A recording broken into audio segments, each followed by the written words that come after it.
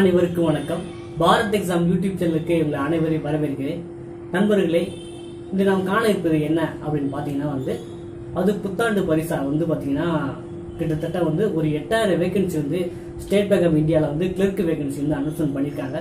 பொதுவாகவே பார்த்தீங்கன்னா நீங்கள் பார்த்தீங்கன்னா எந்த பேங்க்ல வேலை பார்க்குறீங்க அப்படின்னு நம்ம கார்பரேஷன் பேங்கோ, கனரா பேங்கோ, இந்தியன் பேங்கோ சொல்றதை விட ஸ்டேட் பேங்க்ல நான் வேலை பார்க்குறேன் அப்படிங்கிறது சொல்றது மிகப்பெரிய கெத்தா அவங்க ஃபீல் பண்றாங்க. ஏன்னா அப்படிதான் அது 19 நேஷனல்ஸ் பேங்க் இருக்காங்க. அதுக்கு ஈக்குவலா பார்த்தீங்கன்னா ஸ்டேட் பேங்கும் தனியே ஒரு பிராந்தியமா ரன் பண்ணிட்டு இருக்காங்க. ஓகேங்களா, அது இந்தியாவிலே மிகப்பெரிய ஒரு பெரிய வங்கினா அது ஸ்டேட் பேங்க் ஆஃப் இந்தியா தான். ஓகேங்களா, அதுல தான் கிட்டத்தட்ட பார்த்தீங்கன்னா ஒரு 8000 வேகன்சி அனௌன்ஸ்மெண்ட் பண்ணியிருக்காங்க. அதை பத்தியான நோட்டிபிகேஷனை பத்தியான ஃபுல் டீடைல்ஸ் தான் இன்னைக்கு நம்ம வீடியோல பார்க்க போறோம். ஓகே, இது பாத்தீங்கன்னா இந்த வேகன்சிக்கு என்ன குவாலிஃபிகேஷன் என்ன பாத்தீங்கன்னா அது எனி டிகிரி தான் குவாலிஃபிகேஷனா நிர்ணயிச்சிருக்காங்க. ஓகே, அப்புறம் நம்ம தெரிஞ்சுக்க வேண்டிய விஷயம் என்ன அப்படின்னு பாத்தீங்கன்னா ஏஜ் லிமிட் என்ன அப்படின்னு பாத்தீங்கன்னா ஏஜ் 20ல இருந்து 28க்குள்ள அத்தனை பேர் அப்ளை பண்ணலாம். ஓகே, ஏஜ் ரிலாக்ஸேஷன் உண்டா அப்படின்னு பாத்தீங்கன்னா ஏஜ் ரிலாக்ஸேஷன் கண்டிப்பா உண்டு. அது எஸ்சி எஸ்டி பிரிவினருக்கு 5 வருடங்களும், ஓபிசி பிரிவினருக்கு 3 வருடங்களும் ஏஜ் ரிலாக்ஸேஷன் உண்டு. உதாரணத்துக்கு பாத்தீங்கன்னா அவங்க ஓபிசி பிரிவை சேர்ந்தவங்கன்னா அவங்க 3 வருடம் 31 வயது வரைக்கும் எக்ஸாம் எழுதலாம். எஸ்சி எஸ்டி கேண்டிடேட்ஸ் பாத்தீங்கன்னா 33 வயது வரைக்கும் எழுதலாம். அதே போல பிசிக்கலி சேலஞ்சர் பீப்புளுக்கு ஏஜ் ரிலாக்ஸேஷன் இருந்தா கண்டிப்பா உண்டு. அவங்க ஜெனரல் கேட்டகரி சேர்ந்தாங்கன்னா 10 வருடமும், ஓபிசி கேட்டகரி சேர்ந்த 13 வருடங்களும், எஸ்சி எஸ்டி பிரிவோட சேர்ந்தவங்க 15 வருடங்களை ஏஜ் ரிலாக்ஸேஷன் கொடுக்குறாங்க. ஓகே, அடுத்து நம்ம தெரிஞ்சுக்க வேண்டியது என்ன அப்படின்னு பாத்தீங்கன்னா விண்ணப்ப கட்டணமா என்ன நிர்ணயிக்கிறாங்க அப்படின்னு பாத்தீங்கன்னா விண்ணப்ப கட்டணமா பாத்தீங்கன்னா 750 ரூபாய். யாராவது ஜெனரல் கேட்டகரி, ஓபிசி கேண்டிடேட்ஸ், அப்புறம் இடபிள்யூஎஸ் எக்கனாமிக் வீக்கர் செக்ஷன் இவங்களுக்குலாம் பாத்தீங்கன்னா விண்ணப்ப கட்டணம் 750 ரூபாய் 750 கொடுக்குறாங்க. அதே போல எஸ்சி எஸ்டி பிடபிள்யூடி கேண்டிடேட்ஸ் பாத்தீங்கன்னா 125 தான் விண்ணப்ப கட்டணமா நிர்ணயிச்சிருக்காங்க. ஓகே, அடுத்து நம்ம என்ன தெரிஞ்சுக்க போறோம் அப்படின்னு பாத்தீங்கன்னா என்னைக்கு லாஸ்ட் டேட் அப்ளை பண்ண லாஸ்ட் டேட் என்னைக்கு அப்படின்னு பாத்தீங்கன்னா 26/1, அதாவது ஜனவரி 26, அதாவது குடியரசு தினத்துக்கு அந்த நாளுக்கு தான் கடைசி நாள் அப்ளை ஆன்லைன் பண்றதுக்கு. ஓகேங்களா, சரி, ஓகே, எப்படி அப்ளை பண்றது அப்படின்னு பாத்தீங்கன்னா நீங்க ஆன்லைன் மூலமா தான் நீங்க அப்ளை பண்ண முடியும். ஓகேங்களா, ஓகே, ஆன்லைன் மூலமா நீங்க எப்பயும் போல பேங்கிங் எக்ஸாம் அப்ளை பண்ற போல பாஸ்போர்ட் சைஸ் போட்டோ, சிக்னேச்சர், அப்புறம் பாத்தீங்கன்னா லெஃப்ட் தம்ப் இம்ப்ரெஷன், அப்புறம் செல்ஃப் டிக்ளரேஷன் டாக்குமெண்ட். ஸோ இதெல்லாம் நீங்க ஸ்கேன் கார்டு இது இமேஜை அப்லோட் பண்ற மாதிரி இருக்கும். இதுதான் ப்ரொசீஜர். ஓகேங்களா, பேமெண்ட் மெத்தட் எல்லாமே நீங்க ஆன்லைன் தான் பண்ண போறீங்க. ஓகே, அடுத்து பாத்தீங்கன்னா இதுல ஒரு சின்ன ட்ரிக் அது இன்னும் சின்ன ஒரு இக்கு வைக்கிறாங்க. அது என்ன அப்படின்னு பாத்தீங்கன்னா அதாவது நீங்க லோன் டிஃபால்ட்டா இருந்துச்சுன்னா, அதாவது அது என்ன சொல்லணும்னா சிபில் ரேட்டிங்ல நீங்க நான் என்பிஏவை இருந்துச்சுன்னா அவங்க லோன் இப்ப நீங்க உதாரணத்துக்கு எஜுகேஷன் லோன் வாங்கிருக்கீங்க, அது ப்ராப்பரா கட்டினா பரவாயில்ல. அது நான் என்பிஏவை இருந்துச்சு, சிவில் ரேட்டிங்ல ஸ்கோர் கம்மியா காமிச்சு அப்படின்னு பாத்தீங்கன்னா அதுல நீங்க செலக்ட் ஆனாலுமே வெரிஃபிகேஷன்ல நிராகரிச்சிருவேன் அப்படி மாதிரி நோட்டிபிகேஷன் கொடுத்துருக்காங்க. அதே போல கிரெடிட் கார்டு பேமெண்ட் டியூ இருந்தாலுமே கூட அது டியூ ப்ராப்பரா கட்டவங்க பிரச்சனை கிடையாது. சிவில் ரேட்டிங்ல அவங்க ரேட்டிங் வச்சிருப்பாங்க.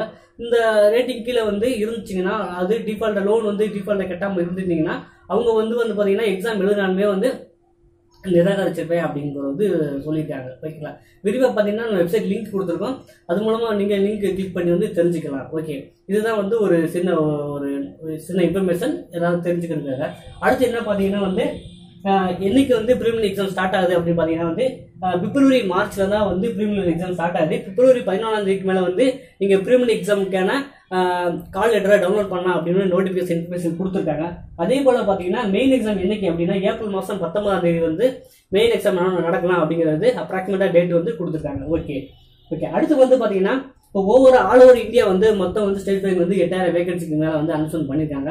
அது தமிழ்நாட்டை பொறுத்தவரை பாத்தீங்கன்னா எவ்வளவு வேகன்சி பாத்தீங்கன்னா மொத்தம் தமிழ்நாடு புதுச்சேரிக்கு 400 வேகன்சியா அலர்ட் அவுட் பண்ணிருக்காங்க.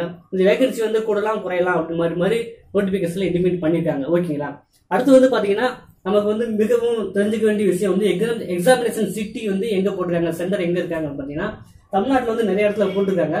அது சென்னை, கோவை, மதுரை, ஈரோடு, திருச்சி, சேலம், தஞ்சாவூர், நாகர்கோவில், திருநெல்வேலி, வேலூர், விருதுநகர், இந்த மாதிரி ஏகப்பட்ட இடத்துல எக்ஸாம் சென்டர் போட்டிருக்காங்க.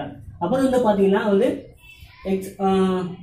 அது எக்ஸாம் ப்ரீ எக்ஸாம் ட்ரைனிங் கொடுக்குறாங்க. அதாவது எக்ஸாம் நடக்கிறதுக்கு ஒரு 20 டேஸ் 30 டேஸ்க்கு முன்னாடி வந்து ஃப்ரீயா வந்து ஸ்டேட் பேங்க் வந்து எக்ஸாம்ஸ் ஃப்ரீயா கொடுக்குறாங்க. அது யாராருக்கு பாத்தீங்கன்னா வந்து SC ST candidates, PW candidates, அப்புறம் வந்து மைனாரிட்டி கம்யூனிட்டினா வந்து பாத்தீங்கன்னா கிறிஸ்டின் முஸ்லீம் அவங்களுக்கு வந்து பாத்தீங்கன்னா வந்து ஃப்ரீ எக்ஸாம்ஸ் கோச்சிங் கொடுக்குறாங்க ஃப்ரீயாவே. அதுக்கு வந்து பாத்தீங்கன்னா நீங்க எஸ்ன்னு கொடுத்துருந்தீங்க, அந்த ஆப்ஷன் வந்து எஸ்ன்னு ஃப்ரீ எக்ஸாம்ஸ் ட்ரைனிங் வேணும் எஸ்ன்னு கொடுத்துருந்தீங்கன்னா வந்து அதுக்கு உங்களுக்கு தனி செப்பரேட்டா வந்து ஒரு கால் லெட்டர் வரும். அப்போ வந்து நீங்க ஃப்ரீயாவே வந்து எக்ஸாமோட ட்ரைனிங் வந்து கோச்சிங் வந்து நீங்க அட்டன் பண்ணலாம். ஓகே, அப்புறம் வந்து பாத்தீங்கன்னா எக்ஸாமினேஷன் பேட்டர்ன், அதாவது எக்ஸாம் பேட்டர்ன் என்ன அப்படின்னு பாத்தீங்கன்னா வந்து 2 எக்ஸாம் வைக்கிறாங்க. ஒன்னு வந்து ப்ரிலிமினரி, இன்னொன்று வந்து மெயின் எக்ஸாம் வந்து கண்டக்ட் பண்றாங்க. ப்ரிலிமினரி எக்ஸாம் பாத்தீங்கன்னா வந்து 1 hour வந்து கன்சிடரா இருக்கும். 1 hourல வந்து பாத்தீங்கன்னா இங்கிலீஷ்க்கு 30 மார்க்ஸும், ரீசனிங்க்கு 35 மார்க்கும், நியூமரிக் அபிலிட்டிக்கு வந்து 35 மார்க்கும், மொத்தம் வந்து 100 மார்க் வந்து இது 1 hour கொடுக்குறாங்க. நெகட்டிவ் மார்க் உண்டானா கண்டிப்பா உண்டு, நெகட்டிவ் மார்க் உண்டு. 0.25 வந்து ஒரு மதிப்பெண் தவறா இருந்துச்சுன்னா 25 மதிப்பெண், 4 மதிப்பெண் வந்து கட் ஆகும். மொத்தம் 4 கொஸ்டின் தவறா இருந்துச்சுன்னா ஒரு மதிப்பெண் வந்து உங்களுக்கு கட்டாங்க. அதே போலதான் மெயின் எக்ஸாமுக்கும் நெகட்டிவ் மார்க் உண்டு. மெயின் எக்ஸாம் வந்து பாத்தீங்கன்னா மொத்தம் வந்து 5 சப்ஜெக்ட் வருது. அந்த ரீசனிங், கம்ப்யூட்டர் அவேர்னஸ் வந்து 2 இன்க்ளூட் பண்றாங்க. மொத்தம் 50 கொஸ்டின் வந்து ரீசனிங் கம்ப்யூட்டர் சேர்த்து கேட்கறாங்க. 50 கொஸ்டின் வந்து மேக்ஸிமம் வந்து 60க்கு வந்து கன்வெர்ட் பண்ணிக்கிறாங்க. ஓகேங்களா, 60 மார்க்குக்கு. அதே போல இங்கிலீஷ் வந்து 40 கொஸ்டின், 35 இங்கிலீஷ் வந்து டைம் அலாட் பண்றாங்க. அதே போல குவான்டிட்டி ஆப்டிட் பாத்தீங்கன்னா 50 கொஸ்டின் 50 மார்க் தான். அதே போல ஜெனரல் அவேர்னஸ் வந்து 50 கொஸ்டின் 50 மார்க் தான். ஓகே, இப்போ வந்து பாத்தீங்கன்னா இப்ப இருக்கிற ட்ரெண்டிங்ல வந்து பேங்கிங் எக்ஸாம் எப்படின்னு போனாலே வந்து வித்தவுட் கோச்சிங் வந்து நம்ம வந்து அச்சீவ் பண்றது ரொம்ப ரேரா தான் இருக்கு. ஏற்கனவே வந்து ஏற்பட்ட யூடியூப் டுட்டோரியல் எல்லாமே இருந்தாலுமே வந்து நீங்க வந்து பேங்கிங் எக்ஸாம் ஃபர்ஸ்ட் அட்டெம்ப்ட்லேயே கிளியர் பண்ணணும்னு நினைச்சீங்க அப்படின்னு பாத்தீங்கன்னா வந்து நிறைய வந்து இப்ப வந்து வீட்டுல இருந்தே பண்ண முடியுமானா அது வந்து ரொம்ப என்னதான் சொல்லணும், ஏன்னா நிறைய ப்ராக்டிக்ஸ் வேணும். ப்ராக்டிக்ஸ் இல்லாம வந்து பேங்கிங் எக்ஸாம் அடிக்க முடியாது. பாத்தீங்கன்னா இப்ப அப்ளிகேஷன் டேட்ல இருந்து நீங்க ப்ராக்டிக்ஸ் பண்ணி ஒழுங்கா வந்து கிட்டத்தட்ட வந்து பாத்தீங்கன்னா பிப்ரவரி மார்ச்ல தான் இல்ல ஒரு 10-15 செட்டு வந்து பிரிலிமினரி எக்ஸாம் செட்டு வந்து நீங்க போட்டு பார்த்தா மட்டும்தான் வந்து இந்த பிரிலிமினரி எக்ஸாம்ல கிளியர் பண்ண முடியும். கஷ்டப்பட்டு பிரிலிமினரி எக்ஸாம் கிளியர் பண்ணீங்கன்னா மெயின் எக்ஸாம்ல வந்து கொஞ்சம் ரிலாக்ஸாக வந்து ஜெனரல் அவேர்னஸ்ல ஒரு 50 மார்க் கேட்கறாங்க. ஓகேங்களா, சோ இதுல வந்து இப்ப இதுல 25 இதுல ஒரு 40 மார்க் எடுத்தனாலே ஒரு 120 வந்துச்சு வச்சுங்களேன். 120 வந்துச்சுனாலே 200க்கு வந்து அழகா வந்து நீங்க SBIல வந்து ஜாயின் பண்ற வாய்ப்பு இருக்கு. ஓகேங்களா, இதுதான் வந்து இந்த எக்ஸாம் பேட்டர்னோட சின்ன ஒரு அனாலிசிஸ். பாத்தீங்களா, அப்ப வந்து பாத்தீங்கன்னா இதுக்கு என்ன போட்டோம்னா வந்து நீங்க வந்து வீட்ல இருந்து பண்ணணும் அப்படின்னு பாத்தீங்கன்னா வந்து நிறைய யூடியூப் டுட்டோரியல் கொடுக்குறாங்க. ஸோ அது எந்த அளவுக்கு யூஸ்ஃபுல்லா இருக்கும், எல்லா டாபிக் கவர் ஆகணும்னு தெரியாது. அதுக்காக என்ன பண்ணீங்கன்னா இப்போ வந்து நிறைய வந்து பாத்தீங்கன்னா நிறைய வந்து ஆன்லைன் வந்து எக்ஸாம் ஆன்லைன்ல எழுதி போற மாதிரி நிறைய வந்து பேக்கேஜ் எல்லாம் கொடுக்குறாங்க, நிறைய சைட் வந்து கொடுக்குறாங்க. ஸோ அதை கூட நீங்க பர்ச்சேஸ் பண்ணி ஒரு குறைஞ்சது வந்து ஒரு 15 செட்டு போட்டு பாத்தீங்கன்னா மட்டும்தான் வந்து இந்த பிரிலிமினரி எக்ஸாம் கிளியர் பண்ண முடியும். கிட்டத்தட்ட பாத்தீங்கன்னா ஆல் ஓவர் இந்தியாவில் வந்து நிறைய வந்து கோச்சிங் கிளாஸ் வந்து தனியா வந்து இரவு பகலா உட்காந்து தனியா ஒரு காலேஜ் படிக்கிற மாதிரிலாம் இப்போ வந்து பேங்க் எக்ஸாம் படிச்சுட்டு வராங்க. ஓகேங்களா, அவங்கெல்லாம் நம்ம வந்து அடிச்சு ஓவர் கம் பண்ணணும் அப்படின்னு பாத்தீங்கன்னா வந்து இந்த மாதிரி வந்து குறைஞ்சது நீங்க ஒரு 15 செட்டு போட்டு பார்க்கணும்.